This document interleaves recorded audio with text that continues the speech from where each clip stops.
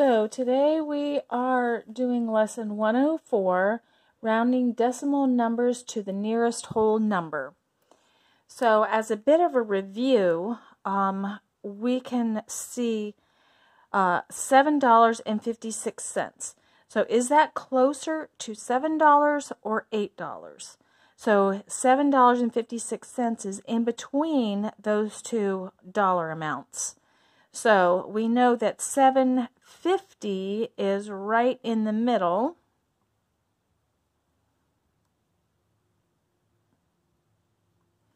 So where would $7.56 be on this? So I would think it would be right about here. So it's a little bit more than halfway between $7 and $8. So you could say, estimating it to the nearest dollar, it would be $8. All right, now we're going to round 7 6/10 to the nearest whole number. So we know that halfway between 7 and 8 is 7 5/10 or 7.5. So where would 7 6/10 be on this line? So it would probably be right around here. So what is 7 6/10 closer to? What whole number is it closer to? Is it closer to 7 or closer to 8? Be closer to 8.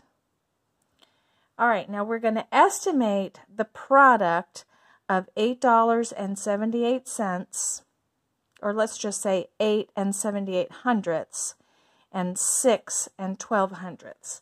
So remember, before we, first of all, what does product mean?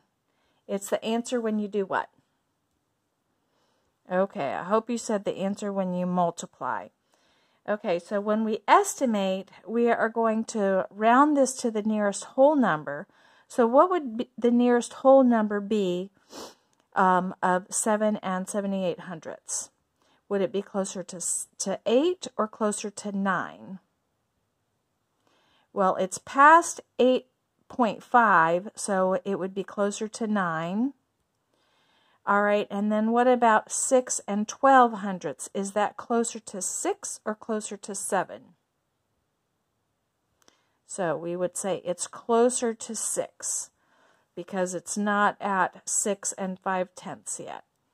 So if we are estimating the product of 8 7/800 and 6 1200, it would be 9 times 6, which is 54.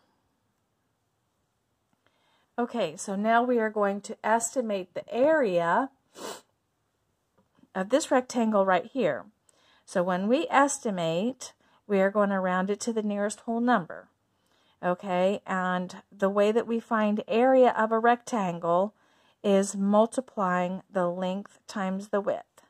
Okay, so we're going to estimate, we're going to round 12 2/10 centimeters to the nearest whole number, which would it be closer to 12 or 13? 12, because it isn't at 2 5/10 yet. So what about 7 8/10? Is that closer to 7 or closer to 8? I hope you said 8. Okay, so we're going to multiply this. 96 centimeters. All right, and it is area.